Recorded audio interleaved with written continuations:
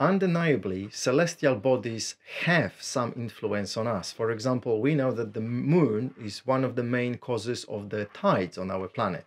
However, too many people give stars and other celestial bodies too much power, and that is really crazy. So let's discuss it in detail.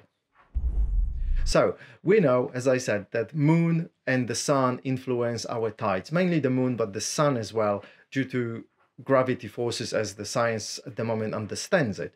And and that is a fact, we could say. That's like really undeniable, you know. But at the same time, no one has actually said something like, "Oh, I was driving my car and suddenly I couldn't shift the second gear because the moon was above me or the sun was shining somewhere there." You know, it doesn't happen. Or, "Oh, I wanted to climb up the stairs, but I couldn't because the stars were aligned in this way and they didn't allow me to do it." You know, that never happens. So all those celestial bodies, they do have some influence, but obviously they do not make us do things, you know.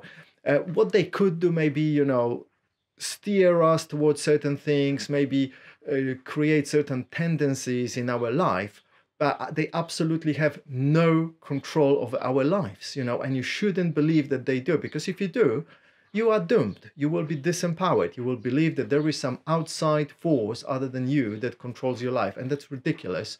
And all sorts of people have proven it, that it is ridiculous, that we all have control, you know, no matter how disempowered someone is, if they go through certain trainings and coaching or whatever, they can become really empowered and create incredible things in life, you know.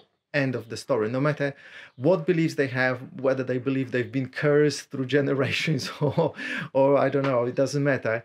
It changes. Now, every now and then you will come across someone who strongly believes that actually stars and other celestial bodies do influence us in a big way. And that is fine. Do not go into argument with them. So how does that work? Well, the person started believing into that for whatever reason, and due to them having a belief into that, they started creating situations in which they were proven right. So they were coming across people who were the exact examples of what they believe, you know, situations that were supporting the evidence that they believed, you know, and it was like a self-fulfilling prophecy. So do not argue with them because they are right. But at the same time, they are not, you know, because if you look at statistics, people who have studied this in detail, in depth, there is no correlation, you know. Clearly, there is no evidence of sun or the moon or other stars influencing our lives, other than somehow marginally and, you know, anecdotally, as we could say, you know. So don't believe that for a second, okay? I hope that was useful. Now, if you have some other opinions, obviously let's have a discussion about this in the comments.